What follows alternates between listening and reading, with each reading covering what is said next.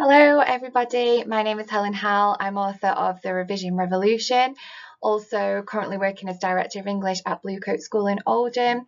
Thank you so much for logging on to this Teachit talk, which is going to look at revision and also effective study skills.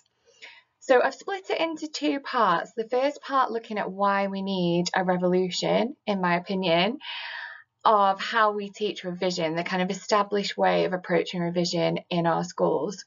And then part two, looking at those practical strategies of how to implement effective revision and a real culture of effective study skills throughout your own schools. So I'm going to start by talking about some of the research that I did for the book. And as part of this, I did do some student voice, asking them, first of all, what do they understand by the term revision, but also how do they feel about it? When do they feel like they should revise? Why do they need to revise? And those kind of questions. And I found, unsurprisingly really, that 2/3 of students linked revision to tests, to assessments and to exams, and thought you should only revise before a test. So there was no wider understanding of the kind of learning behind revision, linking it to things that they're learning in lessons or the idea of long-term learning.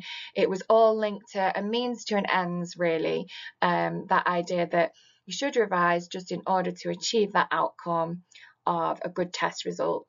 And as a consequence of this, there were really negative associations with revision, that it was boring, difficult, stressful. And I think most heartbreaking of all, one student did say that they just didn't know how to do it.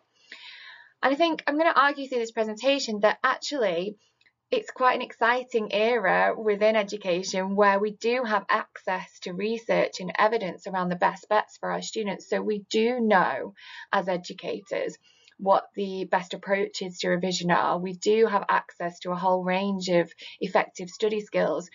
So making those explicit and modelling them makes this kind of comment by a student of not knowing how to revise absolutely unnecessary. And arguably, if we are getting those students who have no idea how to revise, what we're risking is the widening of the achievement gap, which I'm going to talk more about in this presentation. So, first of all, why do we need a revolution? Well, revolutions emerge when there's discontent around the established way of doing things. Within this established way of doing things, there's usually an inherent injustice around who holds the power, which might mean social mobility is difficult, if not impossible, for certain groups of people. What does this have to do with revision? Well, there's an established approach to revision in schools, which means that the only students likely to succeed are those who already hold certain advantages in life. In the introduction to the book, I talk about my own quite positive, really, experience with revision, but there's a couple of massive disclaimers here. The first one being that I was lucky. I was extremely lucky with some of the advantages I had. I had academic parents. I had a group of friends who really wanted to do well, and therefore they were a very positive influence on me. And I had an environment, a home environment, which was conducive to study. I even had a private tutor, especially in the subjects where I struggled. Not every student has those things, and that's why revision for me became a social justice issue, because actually every student should have access to the best bets of how to revise effectively, effective study methods. And revision is not something that was ever taught when I was in school. So, lots around like you need to revise, but, revision is important. It will have an impact on your exam results, but not really anything about how to revise. And also as educators, obviously our aim reaches far beyond rote learning, and this brings me to my second disclaimer. So I did do really well in the subjects that I struggled with, things like maths and science. However, I don't remember any of that learning, or very, very little. So in terms of our aims as educators, where we want students to have a foundational knowledge of our subjects and be able to take that into further and higher education, or take that into their career path, whatever that may be, by doing things like cramming, which I absolutely did do, they're not going to remember that learning. They might get a good exam result, and we all want our students to get good exam results, but obviously it is about more than that. So, revision, the established way. There's an image of a monster here, and I just want to explain this metaphor. As an English teacher, I was obviously going to be using metaphors in this presentation. Because students aren't necessarily explicitly taught how to revise, it becomes monstrous to them. And we saw that in the student voice slide, that there are students who will have very negative associations with revision. So it's unfamiliar, it's completely abstract. They don't have that repertoire of concrete strategies, which I'm going to talk about in the how section of this presentation, the repertoire of strategies we can offer them. Therefore, it's not only unfamiliar, but it's also frightening. You know, they've no idea how to approach it. Therefore, a lot of students simply run and hide from it. And unfortunately, it is particularly those students who don't have the advantages in life that I just described. And then going back to that idea that I mentioned earlier about it being a social justice issue, and we're trying to narrow the gap by revolutionising our approach to revision. So what do I mean by the established way then? Well, here are some of the features of how revision might be taught in schools. So as we saw earlier in the student voice slide, students associating revision as just for exams. So we might say to students, you know, a week or a couple of weeks before an assessment, start revising. Actually, we want to make those study habits part of learning, part of the curriculum, habitual, not associated with exams at all, or certainly not just associated with exams. Something mysterious or unattainable, it's just really abstract. They're not sure what revision should look like. Solitary and silent. Now, revision can be solitary and silent. It does have its place. But in the second half of this presentation, I am going to suggest some social activities with revision that absolutely have their place and can be very effective. So things like students teaching one another, which then activates those metacognitive strategies as well. And I also think that if we are advocating revision purely as solitary and silent, then it becomes very intimidating for those same students who are just not sure how to do it. So they might be sitting in their bedroom, it's silent, and they've just got no idea how to even begin that revision process. Failure is obviously absolutely massive and contributes to those negative emotions. Revision for more privileged students, as we've already explored, cramming, last minute interventions and after school revision. How many of us have or currently do work in schools where it's year 11 intervention and it might be a bit panicky, you know, plugging those gaps last minute, probably quite ineffective, not dissimilar to cramming. Often there's a chasm as well between revision at school and the study skills needed for further and higher education. So I'm going to talk later about certain skills that students will be expected to use in college and university that we can absolutely be teaching in school, and it's going to be beneficial for us, but it's also going to smooth that transition into higher education, opening doors, hopefully, for students who may not previously have considered those routes. Little or no understanding of strengths and weaknesses. So the importance of students reflecting on a study session and being able to see what they need to go over in subsequent sessions. So that session becomes much more meaningful then. And they're not just revising anything and everything. It's tailored, it's streamlined. They know they're adding value. Threatening language. So how many of us, me included, have been guilty of saying things like revise or you'll fail, your future depends on these exam results, that kind of language that just adds to your revision as a threatening monster. So shifting away from that rhetoric to actually make it even enjoyable. I'm definitely going to argue that it can be something enjoyable. Completion of past papers, which again, like the silent and solitary, it does have its place, but worst case scenario, if it's all students are doing, then they may be actually just embedding some very bad habits because they're not necessarily adding any value. If they're just completing past paper after past paper, are they improving or are they just repeating the same mistakes? It's not necessarily effective use of that time. Rereading and highlighting are two fairly ineffective and passive strategies, but I am going to suggest little tweaks to those that would make them highly effective, possibly non-existent. So we all have students who don't revise at all, but perhaps it's not their fault. Perhaps us as educators need to be showing them those tangible strategies and modelling them as part of routine so that they have different effective strategies to choose from, which links to little or no modelling of how to revise. Okay, so Powerful Teaching, excellent book if you haven't read it, and it factored hugely in my research for the Revision Revolution because it is packed with effective revision strategies. What they do in this book is they categorise students. I think this is useful in thinking about the social justice issue here. So group 1 tend to be students who learn easily, retain information through the use of feedback. They generally do well in all their lessons. Group 2, this is the largest group, includes students who learn best when a topic is introduced, followed by review and reinforcement through feedback, additional review and reinforcement through feedback. So best practice, lots of retrieval, lots of revisiting, and they will do fairly well.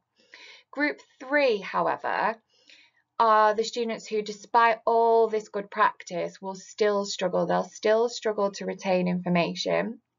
And this frustration will impact on motivation, and therefore we have this kind of vicious cycle that I'm going to talk about in the next slide, where it's quite likely that they will give up. So we need to be thinking about this group 3 a lot of the time when we look at the explicit modelling of revision strategies and the repeated modelling of those strategies. So we're giving every single group of students the opportunities to do well with their revision. So, vicious and virtuous cycle. Ultimately, students may get stuck in this vicious cycle. So they don't know how to revise, they're not sure how to set goals, or they're unable to set them. Therefore, they don't revise, or they revise ineffectively. They have a negative perception of revision. It may cause anxiety, stress. It may involve being told off for not doing well with their revision or not revising at all, and they experience failure. It's difficult to break that cycle if revision isn't modelled to them. The virtuous cycle then, what we're aiming to shift it to, is students knowing how to revise. They can set goals and reflect independently so they can use those skills of metacognition. They therefore revise effectively and routinely. They're able to select the most appropriate strategies for their revision.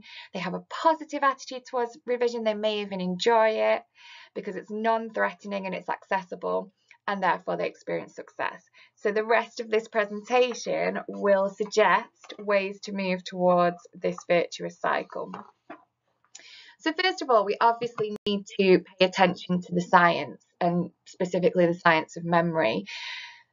It's important that recall or retrieval is utilised for knowledge to enter long-term memory. So this involves a lot of activities where students will retrieve information from memory. So they're not looking at notes, they may look at their notes after having attempted to retrieve information, but that kind of what we would call a desirable difficulty of trying to recall the information just from their head will pay off in the long term.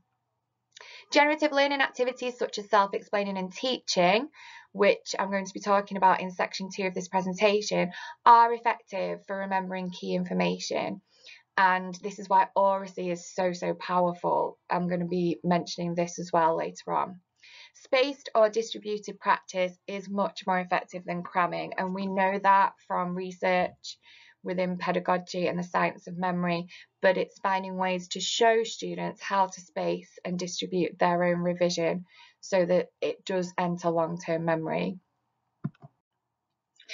This image of a spider web is to represent schema. So schema is a network of understanding that goes far beyond memorizing facts. So I know there are arguments out there around the science of retrieval and science of memory that suggest that it's just rote learning. But actually, when we look at the idea of schema and the visual of a spider web, building schema involves learning new information by connecting it to existing items of knowledge in this ever-growing web so that the more students know, the more they are able to learn.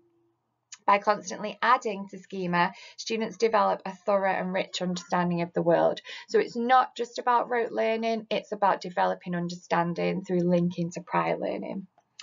So I'm going to suggest that when explaining schema to students, and you might do this as part of your pastoral curriculum perhaps, the spider web is quite a good visual and helps them to understand that each piece of knowledge adds to this ever-growing web.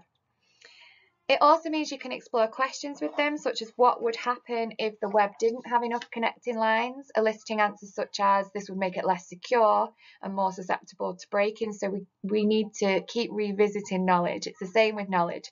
The more pieces of knowledge we have to interconnect with more new pieces of knowledge, the more structurally secure our understanding will be. The fragility of a spider web, however, also helps demonstrate the delicacy of knowledge. If knowledge is not revisited, our schema may disintegrate. Just as spiders keep spinning their webs, we need to keep revisiting knowledge, making it secure and adding to our schema. Essentially, we use it or we lose it. So with knowledge, we use it or we lose it.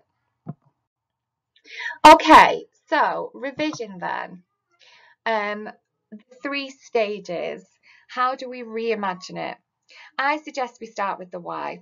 Students understand the principles of effective revision. Students are just like teachers. You know, if we were doing CPD with teachers, we would start with the reason behind the CPD. Why is it important? It's the same with students. They don't necessarily need the finite details that us as teachers may want to understand of the science of memory, for example, but a broad understanding of why we're doing it in the way that we're doing it will help with motivation and help with understanding. So understanding the principles of effective revision, starting to see why certain methods are more beneficial than what we might call traditional revision. Then the all-important how. So students develop this toolbox of strategies to use for effective revision that are repeatedly modelled to them in lesson. It's really, the modelling part is really important, and I'm going to talk later about how we might approach this. Then eventually, students can independently revise at home by selecting tools from their revision toolbox that are both effective and non-threatening, so they're accessible for all. There's a clear connection between the powerful knowledge of the curriculum, assessment and revision, so they can see how all those things connect. And ideally there's a shared understanding of this as well.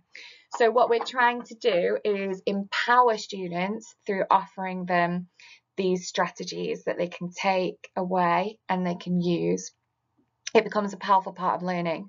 So it goes way beyond that restrictive idea that revision is just for exams. It's about remembering important learning. It's active and not passive, and every strategy I talk about today will be active. It's purposeful, so things like you might set a revision task that you are going to offer feedback on the next lesson and explicitly link into the learning in that lesson, and they can see that connection. It's explicitly and routinely modelled. It's a regular habit from year 7 or earlier. So study is normalised for students. It's just a normal part of their learning. It's metacognitive. It's accessible for all. It involves desirable difficulties, but students understand that. So when it is effortful, when it is hard, they understand the benefits of those desirable difficulties. It shouldn't feel impossible, but it should feel difficult at times.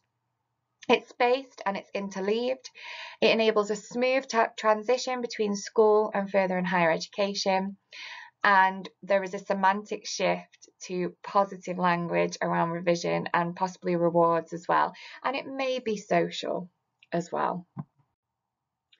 So what does the word revision actually mean? I am going to argue this might be our starting point with students because, like I said, and as we saw with the student voice, revision for them is how to pass an exam, potentially. If we look at the morphology, which is beneficial not only to debunk some of those ideas that students have around revision, but also beneficial because it's looking at creating a culture where we celebrate words and we investigate words, and we want that as well for our students. It's part of a literacy-rich school. then we can see that the prefix re simply means, again, vision is related to looking. So revising is simply looking again at something that's been learned. It has nothing to do, and no definition that you look up of revision will mention exams or grades or tests or assessments. So really debunking and rethinking, going back to the pure definition of revision, it's become something monstrous, but it shouldn't be. It's a polysemous word, which means it has more than one definition. So it is the study of information that's been studied before, but the second meaning is a set of changes that corrects or improves something. These are both skills we want our students to have, but importantly, they're both positive. They're both very, very positive language. So it does not need to be something that provokes anxiety in our students. Okay, so ineffective revision versus effective approaches to study. I think essentially we've looked at a lot of these traditional approaches. So I'm going to look straight at the right-hand side of the table, the effective approaches to study, because these are the things I'm going to focus on in the second half of the presentation. Retrieve taking, which is a strategy from powerful teaching. So instead of just rereading our notes, students are going to have this more active strategy of retrieve taking, which I will go through in the second section. Self-quizzing, again, active, involves retrieving things from memory. Teaching, using stories and analogies, self-explaining. Spaced and interleaved, metacognitive, social. So you might have a revision buddy. Normalized, desirable difficulties, lifelong study skills and habits. It may use dual coding, so there may be use of visuals to help with that learning process.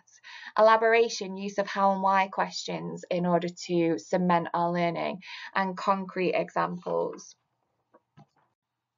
Okay, so moving on to part 2, and this is probably the part that you were particularly waiting for, because everybody wants those practical strategies to take back to the classroom, to embed within your curriculum as to how to build that culture of effective study in your school.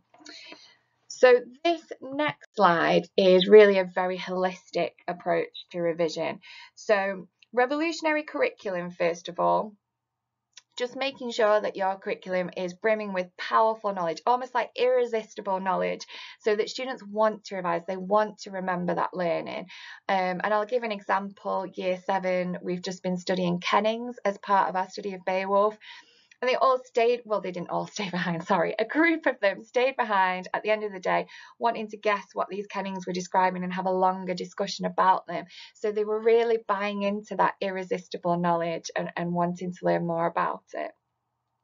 We're all very passionate about our subjects, aren't we? So knowing that your curriculum is full of powerful, irresistible knowledge is a joy.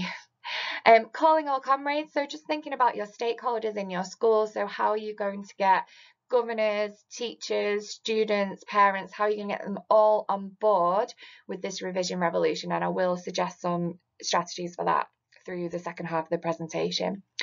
Junior revolutionaries, so how might you utilise older students, for example, in order to demonstrate study skills to younger students and using them as mentors.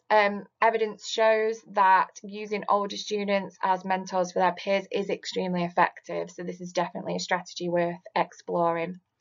Revolutionary lessons, so using principles like Rosenshine to ensure you're constantly reviewing learning, but also that it's chunked so that students don't experience cognitive overload, and it's back to those category 3 students where this is absolutely crucial.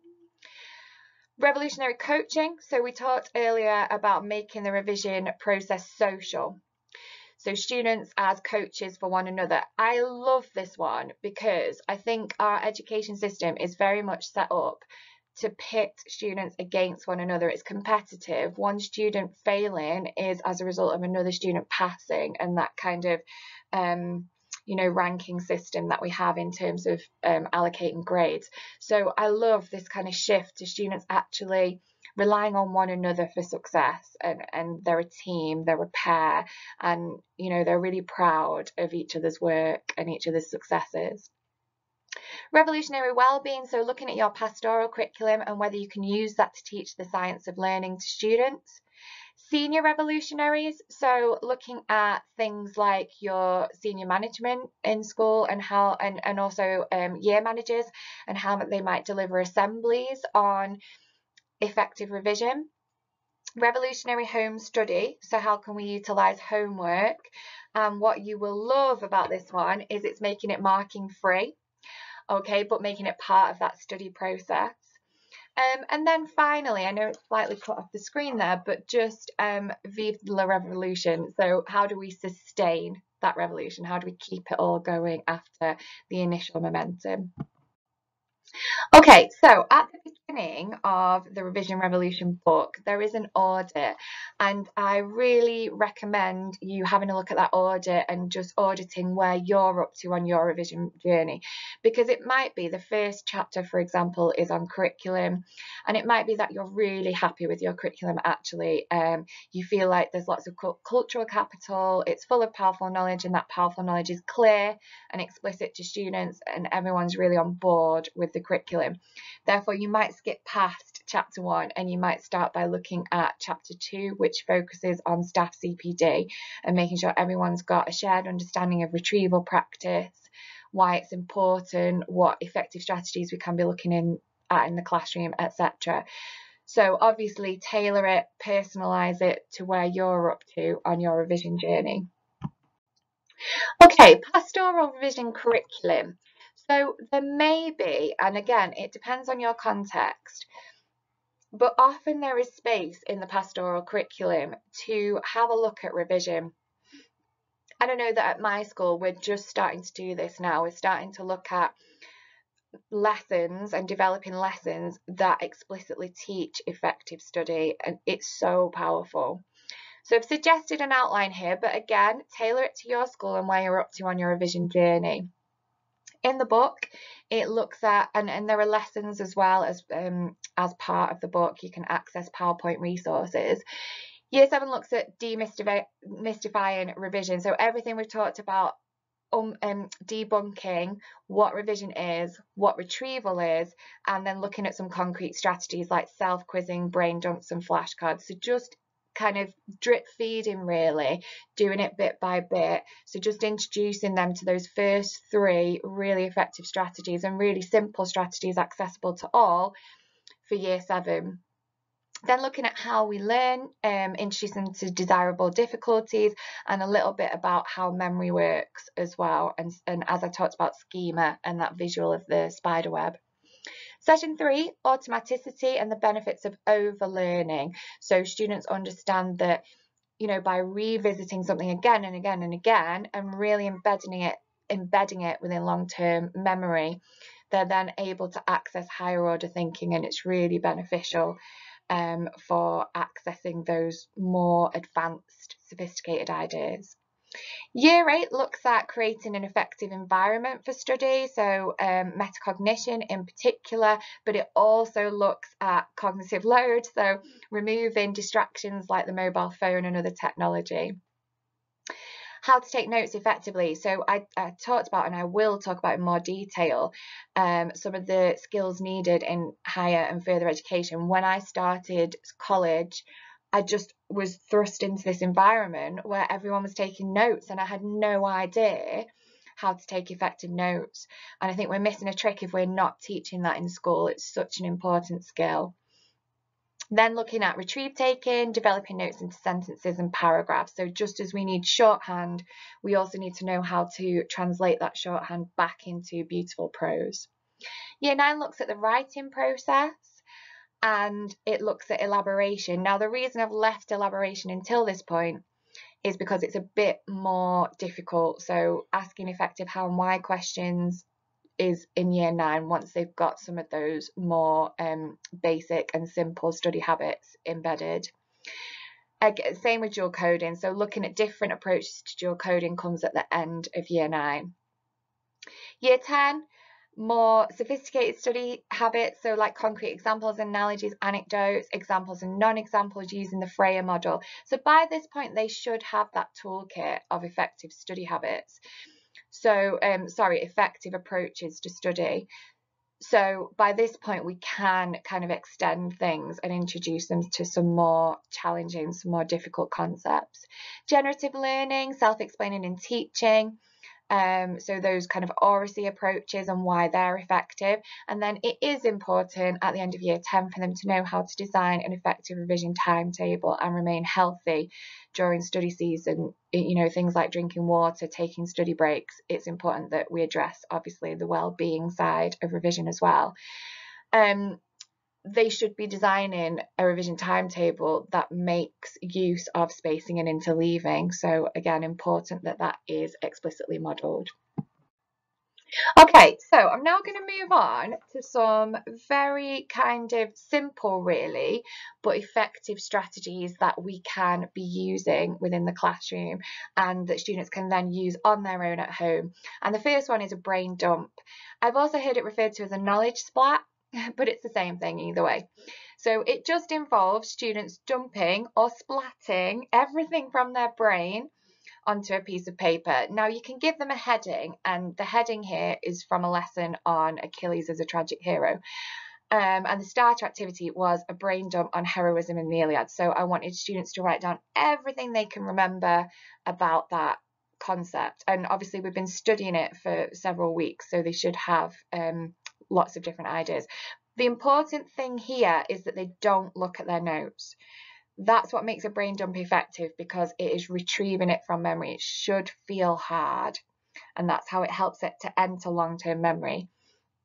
I talked earlier, well, I've talked a lot about making revision a positive experience. And there's not one student in that classroom, unless I'm doing something terribly wrong, that won't know something about heroism in the Iliad.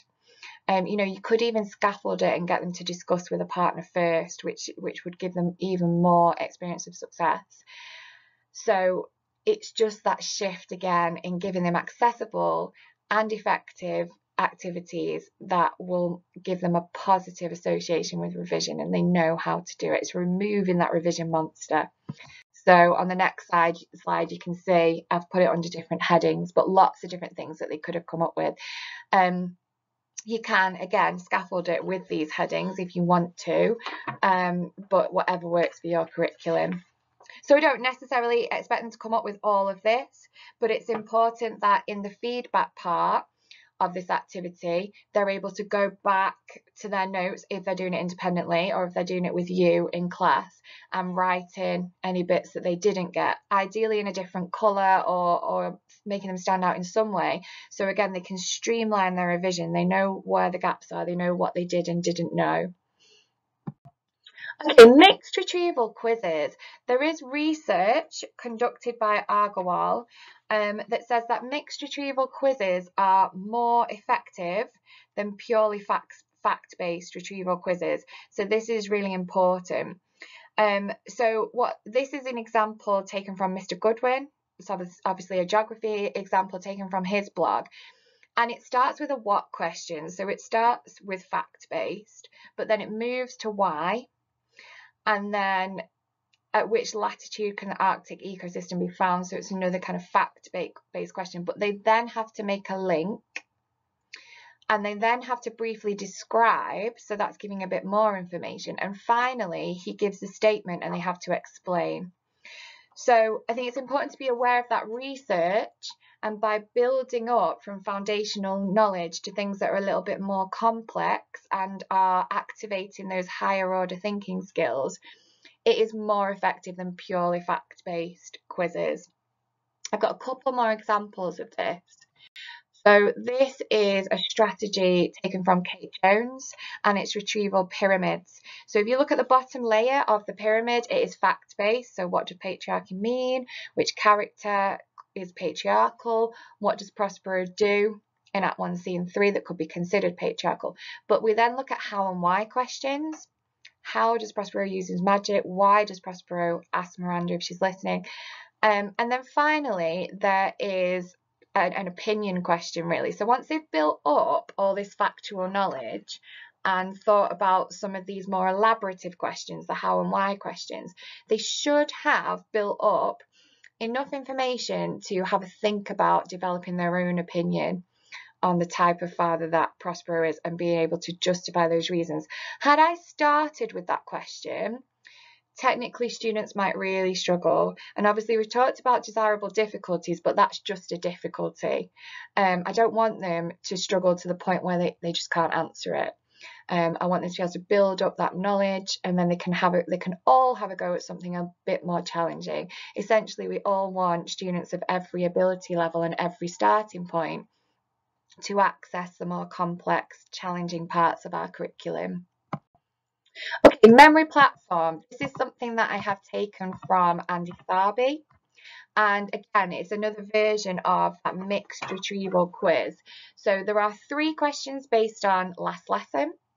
Then they get a question based on last week, a question based on last term, but then question 6 connects last lesson's learning to last term. So question 6 is going to be more difficult. However, by the time they get to question 6, they have activated some of that knowledge from last lesson and last term. Why this memory platform is fantastic is because it takes account of spacing and interleaving as well. So it's going to get harder because obviously the longer ago that learning was, the more difficult it is to retrieve. But it encourages students to retrieve learning from quite a long time ago, and we want them to remember that learning. We don't want to be moving on from one term to another and have them forget everything. They will forget, as we know from Emminghaus's forgetting curve, but by doing all this retrieval, we're trying to mitigate that. Okay, so this is an example of a memory platform. I've got 3 questions on A Christmas Carol. Then question 4 is looking back to like a week ago, so still on Christmas Carol. Question 5 is last term, so it's looking at Macbeth. And then question 6 is connecting Macbeth and Christmas Carol, so getting them to think about links.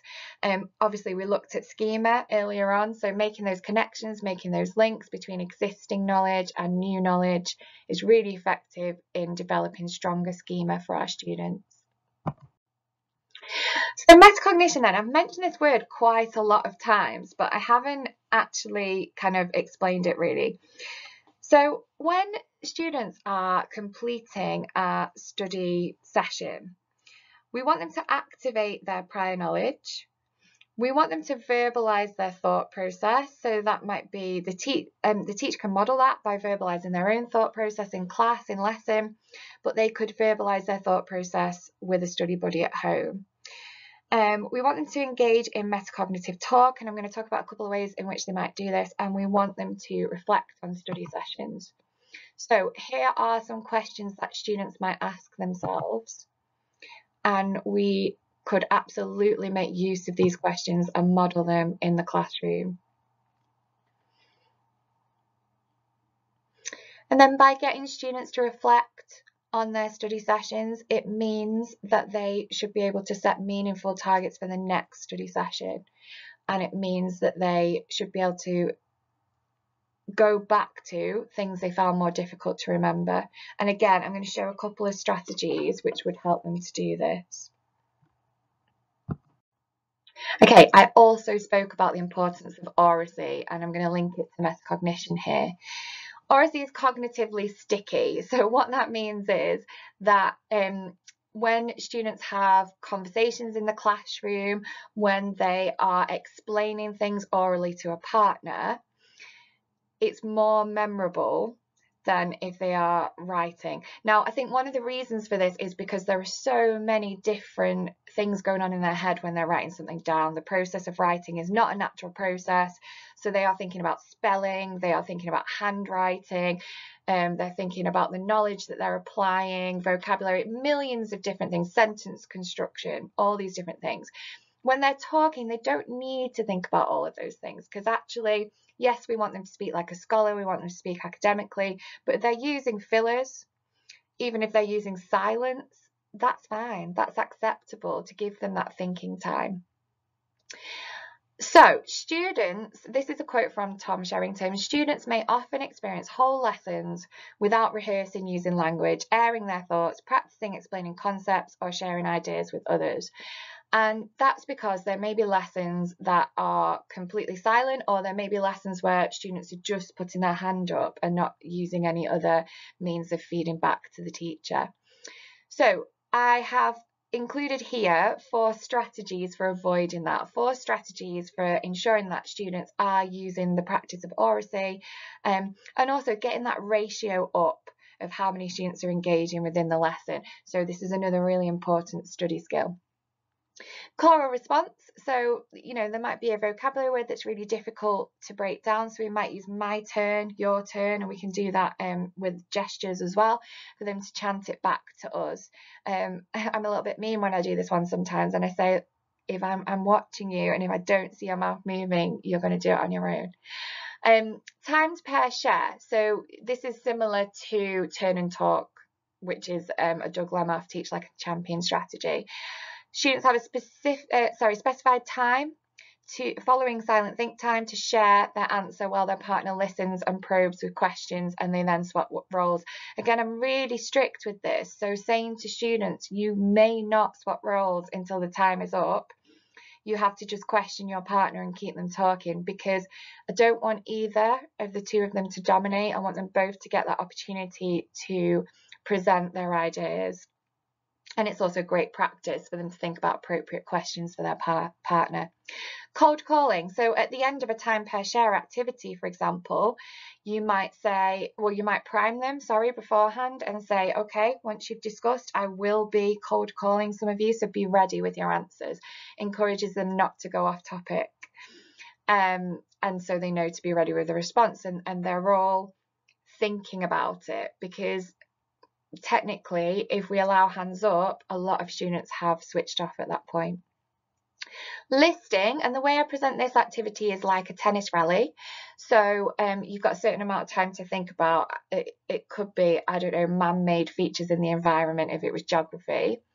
Okay, now partner A, you're going to go first, and back and forth like a tennis rally. So again, ratio-wise, 50% of the room are engaged at one time. And then again, you might cold call students at the end of that bit of scaffolding, bit of oral rehearsal.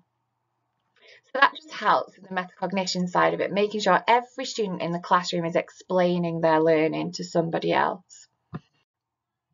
Okay, retrieve taking. So I said that I would talk about this as a kind of shift away from rereading notes. This strategy comes from powerful teaching. It's very slightly different to note taking. So instead of rereading notes and trying to commit them to memory, low efficacy strategy doesn't work. We make this active. So teacher pauses a lesson, or student pauses their study session. Students open up a blank page, or they might turn to the back of their book. Students note down what they can remember, retrieving the information from memory. They have to think hard about the content. And then there's some corrective feedback. So what did we write down? What did we forget? Why do we think we forgot that? Draw a box around it or highlight it so that you know that that's something that you really need to go over at home potentially. Same in a study session, students could just go, oh, I want to revise the character of Banquo in Macbeth. Let's write down what I can well, they might read something first, because otherwise it's similar to a brain dump. So they might read something, their notes on Banquo first, then turn to the back of their books. What can I remember about that? Check it against their notes, and give themselves that corrective feedback. Much more effective than rereading. Okay, so effective study strategies so far. We have talked about mixed retrieval quizzes, metacognition, oracy, retrieve taking, but essentially anything that is active and requires desirable difficulties. Those are the characteristics of effective study. Okay, so I talked about how much, when we looked at the kind of overview at the start of part 2, how much I love coaching and peer support with revision, kind of study buddies, if you like. So different things you can do with study buddies, making revision social, is use of how and why questions, so elaborative interrogation. Paired quizzing. This probably works best with some kind of resource. So you might give students, like you might give partner A, some information about a character or a theme, or a particular event in history, a mathematical equation, and they are quizzing their partner using that resource. You might use flashcards, which I'm going to go on to in a couple of slides' time. Tip, teach, try again. Very hard to say. I'm going to demonstrate on the next slide. This is a really effective strategy for metacognition and a really effective strategy for study buddies. Just a minute is so simple. Students simply talk for 1 minute on a given topic. Hesitations cost a life, 3 strikes and you're out, and you could get students in pairs timing each other. It's quite a fun activity, that one. So again, just shifting that mentality from, oh, revision is hard, revision is boring, to revision can be fun. I can do it with a partner. It can feel a little bit like a game at times. But, you know, more than that, actually, it's empowering. I get to show off my knowledge. That's how we want students to feel about study and revision. Okay, so tip, teach, try again. Here's an example. You are going to have to train students up on this. So what I will say, a bit of a disclaimer first, is students will not just immediately be able to do this. It'll require a lot of modelling and a lot of practice. But the idea is they ask their partner a question. So you might have these questions pre-prepared, or they might have gone off to do a study session at home with their friend. Either way, students hopefully are aware of what the important, powerful knowledge is. So in this example, student 1 asks student 2, what does equivocation mean? And student 2 says, I can't remember. Now, in a traditional classroom, that might be the end of that. The teacher tells them the answer or the student tells them the answer. But what happens with tip, teach, try again is they cannot opt out. And I'll show you why. So student 1 gives them a tip. It relates to the witches. Student 2 is still unsure of something to do with lying, but they're getting there.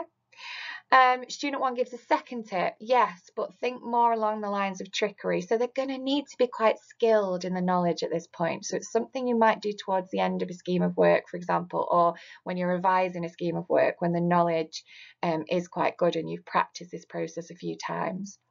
So student says, when they trick Macbeth, so they're still not quite there. In this example, they then give a third tip, which is, you might not necessarily do that. It is just tip, teach, try again. So student 2 says they tell him he will be king. Well, at this point, they've still not quite got to the right answer. So student 1 is going to now teach them. Equivocation, and they might have a resource for this. They don't necessarily need to be able to eloquently reel off the definition of equivocation. They might have it in front of them, and that's fine. So equivocation is the use of unclear language to tell half-truths. For example, the witches tell Macbeth he can't be killed by any man born of woman, which makes him feel invincible. But the witches know Macduff was born through caesarean section. This is how they trick him into feeling invincible. So that's the teach part. But they still can't opt out. Well, I've taught it you now, so you need to repeat it back. Tell me the definition of equivocation, and that's the try again. So they need to be switched on throughout this process. They need to be listening because they're going to have to give an answer at some point in the process. So that one's really powerful. And again, it's that shared success. They're both students are supporting each other to succeed. Okay, this is a question frame, which you may use for elaborative interrogation. I've got the science of memory there and the image for a schema, because I thought what you might do at this point, if you like, is pause the video and actually use it to test yourselves on those things. But you could do it on anything. You could have a visual in the middle for the classroom, or you could have something else. So the idea is students go down the left-hand column. So they choose a stem, what, where, when, who, why, or how, and then they go along the top to create a question. So they might say, for example, how can you explain the science of memory? And their partner has to explain it to them. You could combine this even with tip, teach, try again, because if they don't know, they could use that process to prompt them towards the correct answer. All of these things work really well in conjunction with one another. Okay, so I said I was going to talk about flashcards, and the Leitner method is really effective because it utilizes spacing and interleaving. So the way the Leitner method works is that all of the flashcards go into compartment 1 to be tested every day. If they get the answer correct, they move it over to compartment 2 and they test themselves alternate days. If they get it correct again, it moves over to compartment 3 and they test on it every week. If, however, they get the answer incorrect at any point, their flashcard goes all the way back to compartment 1 and it's tested daily again. Now, the reason this is so beneficial for students is that the learning that they're least secure in is the learning that they encounter the most often. Even if they are confident with an answer, they're still testing on it weekly, so they're overlearning that answer. So it really incorporates those principles of the science of learning. In Powerful Teaching, they add another bit of advice around how you might use flashcards. So first of all, students must retrieve the information before turning the flashcard over. It doesn't matter if they retrieve it incorrectly, but that desirable difficulty of having a go is really important in the process. Reorder the flashcards. So, you know, if I think about my 5-year-old and we're doing work on his reading at the moment, if I don't vary the books that he reads, he just memorizes it. And it's the same with secondary students as well, whatever age student you're working with. If we don't reorder the flashcards, they might just have memorized them in a specific order, and that's no good when it comes to an exam or when it comes to long-term learning. So shuffle the deck. Repeat.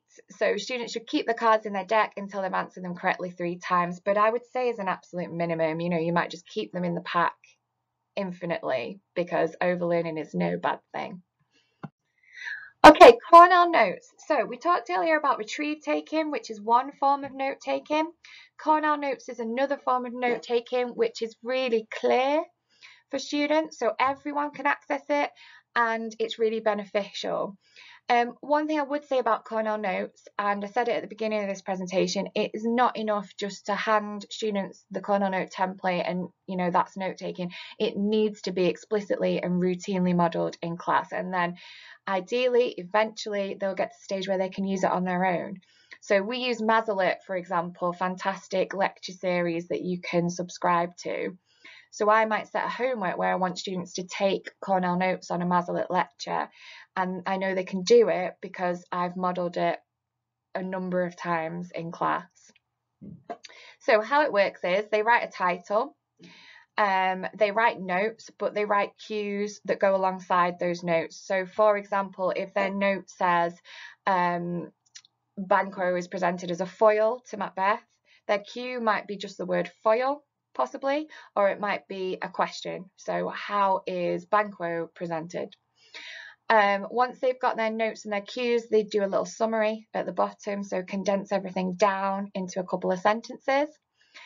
And then it becomes a revision resource. So ideally, what we want through our curriculum is things like exercise books becoming revision resources, because a lot of the time students don't necessarily know how to use their exercise books. But if they're full of things like Cornell Notes and quiz cards and Tip, Tip, Teach, Try Again, then they can use them for self-quizzing. So all they do is they cover up the notes section and they use the cues to either quiz themselves or to get a partner to quiz them. It's great for parents as well. They've got all the answers, so they can quiz their child. It is important to include that corrective feedback again, so they would need to look back at their notes, maybe highlight the bits they weren't sure of or the bits that they got wrong, and do that reflecting and that metacognition as well. Note-taking symbols. So, you know, if students are using shorthand, if they're using the language of note-taking, it needs to be modelled to them. So I've included suggested note-taking symbols here. However, you know, you could come up with your own, absolutely. And, you know, these, if they're used across the school, then they are much more effective. You know, the more consistently that they are used, the better they are for students, and the more routinely they'll be using these abbreviations and understanding what they mean. However, having said that, you might slightly adapt them from subject to subject, which I think is also fine. But sorry, just to go back to that a second, back to the idea of note taking a second. Again, it's one of those skills where they do need it for higher and further education. So I think explicitly teaching those abbreviations is really empowering for students. So here's an example based on Lightner method. The cues are there down the left-hand side in the form of questions, and the notes are in the body, and then you've got a summary at the bottom. So again, the idea is that students would cover up the notes and quiz themselves and check their answers. So we know that they're getting high quality answers. It's another way for students to revise where they're not using Google. And I always say to my students, if you can't find the answer to these questions in your exercise book and your notes, then I'm doing something wrong. Curriculum wise, I'm doing something wrong. You should be able to find that powerful knowledge by looking in your book. I don't want you on the internet Googling things, because you might come up with all sorts of wrong information. Okay, turning notes into full sentences, also important, so modelling that process. And actually this one here, if you just look over on the left hand side where it says flashcard equals card with a small amount of info, questions on one side, answers on the other, students test themselves and reorder cards. You can include some desirable difficulties here if you like. So I've said that they need to include a noun or positive. So a flashcard, a card containing a small amount of information, has questions or cues on one side and an answer on the other. Students use flashcards to test themselves, reordering the cards and retesting. So you could get them in your subject area to include certain high-level vocabulary words when they translate their notes into full sentences, or include certain aspects of grammar, certain technical kind of sentence construction things that is going to elevate the sophistication of their answer as well.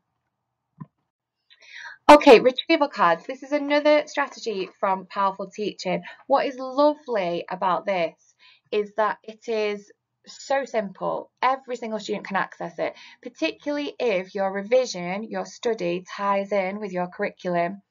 They can do it. And one of the reasons they can do it is because they're going to star the piece of information, the item to know, or the question, if they know it, and then they're going to write in the answer from their brain. So they're going to retrieve it. If they don't know it, they're going to question mark it, but there's no opt out here. So, okay, you've question marked it, and that's absolutely fine. It's good to make ourselves aware of what we do and don't know and what we need to prioritize in revision. But you're still going to write the answer, and you're going to write it by looking it up. Again, they should be able to find it in their exercise book, or they should be able to find it through lesson resources. If you bookletize your curriculum, for example, it might be in the resources, the booklet, the scheme of work materials. Doesn't really matter where it is as long as they can find it to write in that answer. So multiple benefits of this retrieval card. One, it's accessible to all. Two, it shows what they know and what they don't know.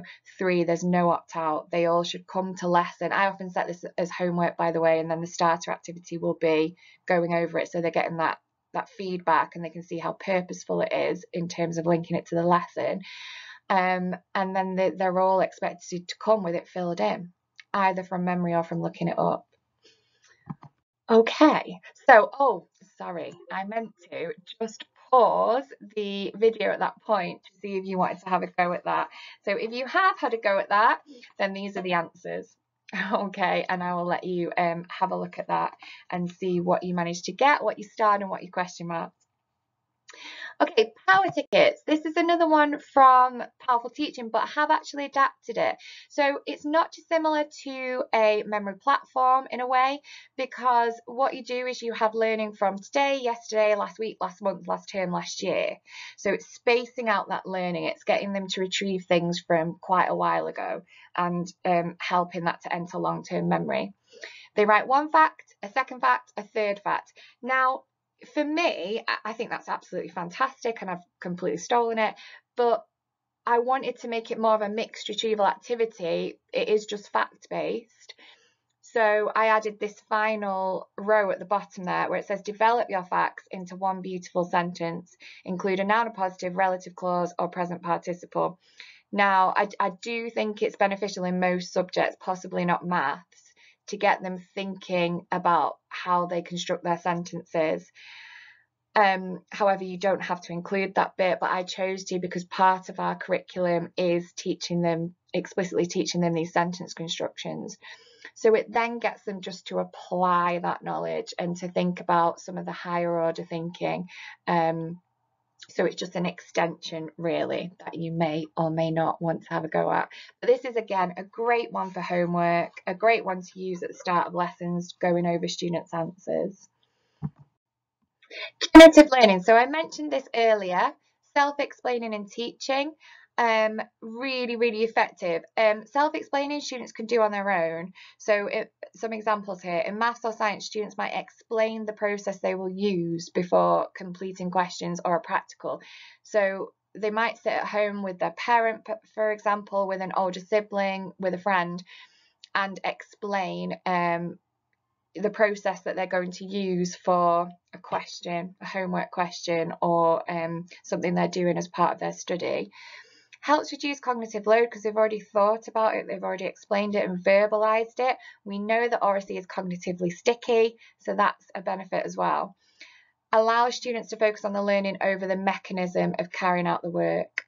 Second example, in RS or history, students might explain the origins of the views of a particular faith or political party on a topic being studied.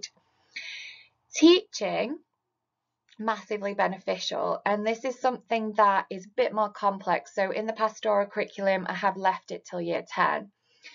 But the benefits of teaching, I mean, as teachers, we know, don't we, that by going through the planning of a lesson, then going through the teaching of it, the explaining of it, and then going through the reflecting and how you do it different next time, you massively deepen your subject knowledge. And it's the same with students. So the preparation stage, they have to select and organise their knowledge and their understanding of the materials. They have to think hard about how to present it and making what selections they're going to make. They should have access either to teacher guidance at this stage or some high quality resources to avoid any misconceptions.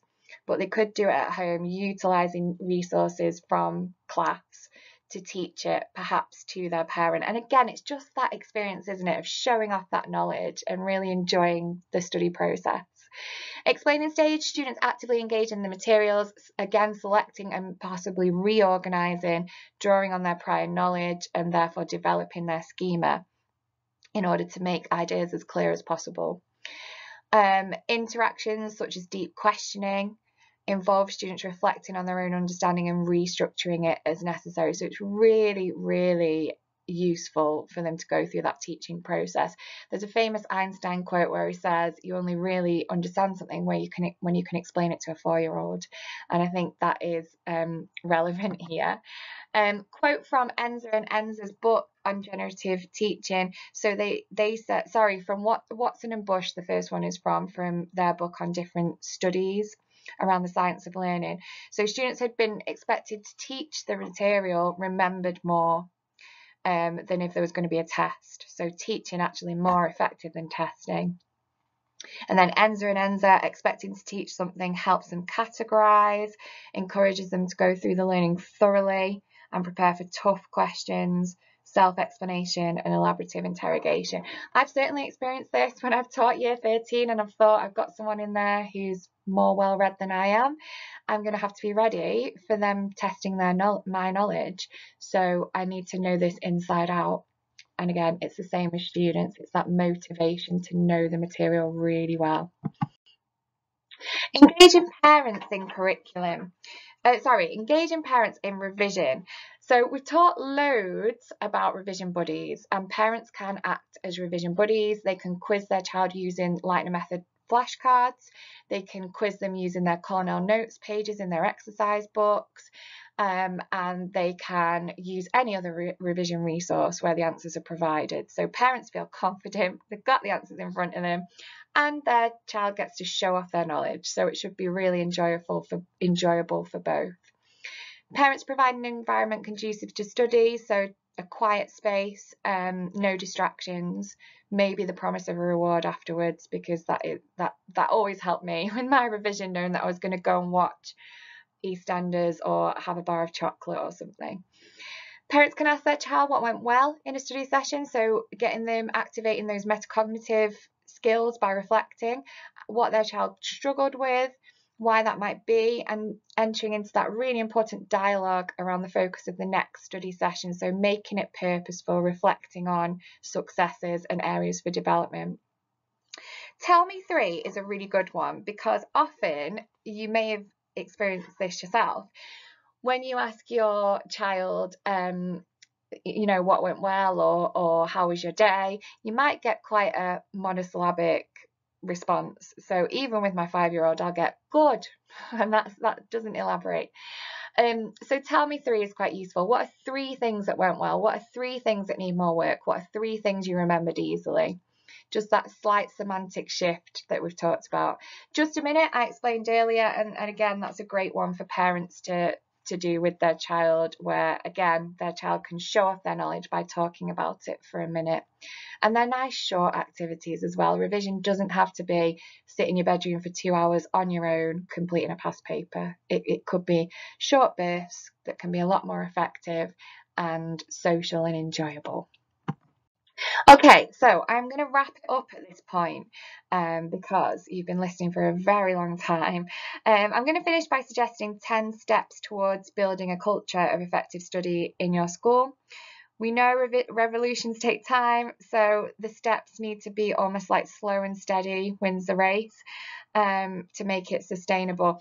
And really, I've only just touched the tip of the iceberg when it comes to effective study. There are lots of chapters in the book that I haven't really talked about. So if you would like more information, please do get in touch. So firstly, what foundations are in place for us to build our revision revolution on? There's little point getting students revising effectively if we don't have a curriculum full of powerful knowledge worth revising, that irresistible learning. We need every stakeholder on board, so Year 7 is a great starting point because they are typically keen little sponges, so starting by debunking ideas of revision in Year 7, introducing them to the science of learning in the pastoral curriculum, and introducing them to concrete study skills as well. We also need to sell our revolution to staff and parents. Parents will be very winnable as long as we're clear and transparent about how the strategies will help their child. So you could use, I haven't had time to talk about this much today, but you could use things like newsletters and parents' evening to really engage parents in that revision revolution process. No whole school initiative can really be successful without the support of senior management, which means having them at the front of staff training, even if they're not presenting, a consistent positive language from senior management around revision and its importance. Common language is important as well. So, imagine a cohort of students that enter college and university speaking eloquently about metacognition and schema and how this links to their progress as self-regulated learners with autonomy over their achievements. And you can get that shared language through, making sure those study skills are all over school. They're in lessons, they're in homework, they're in assembly, they're in the pastoral curriculum. That common language will come very quickly. Modelling is crucial. There's no point, as I said, just handing students a Cornell Notes template and a list of abbreviations. It needs to be explicitly and routinely modelled. Hand in hand with modelling goes opportunities for students to practice. So in class initially, because they'll need that teacher guidance and support, but eventually it can be homework, and then the next stage is for students to be able to independently revise, selecting different strategies, kind of hand picking them, what's appropriate, what's useful as they move through that revision process, that revision journey, and they get to understand which strategy is useful when. Ask senior management and heads of department if you can review the homework policy to make revision a priority. So, if you're using things like the retrieval cards as revision, there's no marking needed. You're just going to go over it in class, and it's also going to improve outcomes because students are effectively revising through the homework that you're setting. We haven't looked at number 9, assessment and feedback in detail today, but make sure that assessment aligns with revision. We've touched on the fact that curriculum, assessment and revision all need to align. They all need to be covering that powerful knowledge. And then finally, a pastoral curriculum and assembly timetable that includes some science of learning will reinforce all of this and empower students by teaching them about the science of learning and the purpose of the revision strategies they will learn and practice.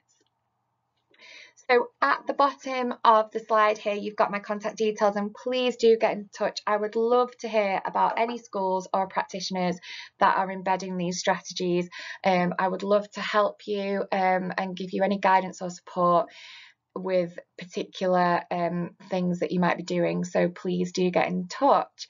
But thank you so much for watching and listening, and I hope you enjoy your revision revolution, and good luck.